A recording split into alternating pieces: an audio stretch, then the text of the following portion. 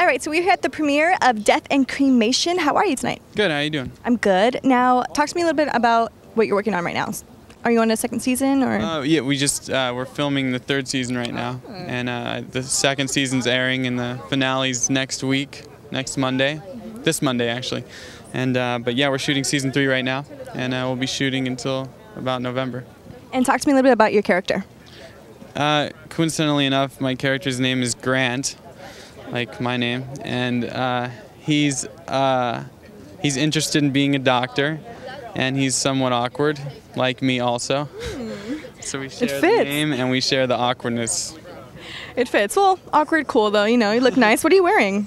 I'm wearing some boots and a jacket. Usually only diesel. Oh, nice. I usually only ask the females, but I'm like, hey, he's really put together here. And it's not intentional, I swear to God.